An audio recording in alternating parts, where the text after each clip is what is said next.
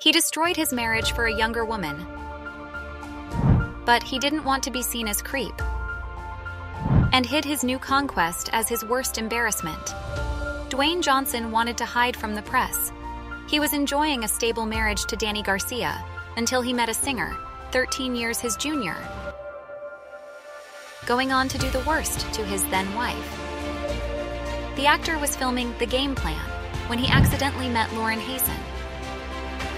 They both frequented the same restaurant, unaware of the fiery that awaited them. Within 30 seconds, I thought, wow, this girl's stunning.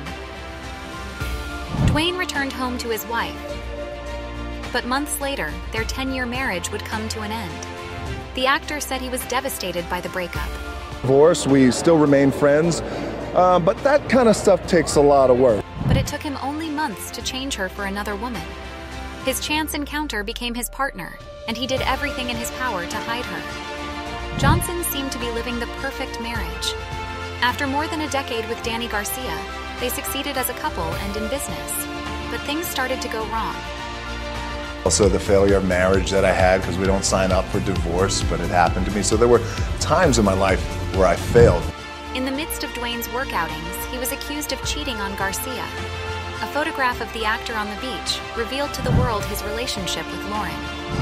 The young woman was investigated by the media, and when it was revealed that she'd met Johnson before his marriage had ended, she was targeted as the bone of contention that ended the artist's relationship.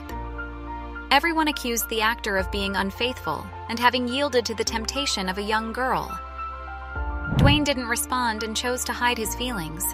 He showed himself as an independent man, pretending as if Lauren didn't exist, but almost a decade later, he decided to explain himself. Dwayne admitted he was dazzled by just the sight of her. Wake up every day, so grateful and so thankful that you have someone like that. We hope that even though he was in a bad place at the time and his marriage to Dany was in crisis, being unfaithful never crossed his mind. They had long talks before they divorced, managing to maintain a good friendship. He then embarked on a new relationship, which he tried to protect by staying away from the media, but which today he can say was his best choice.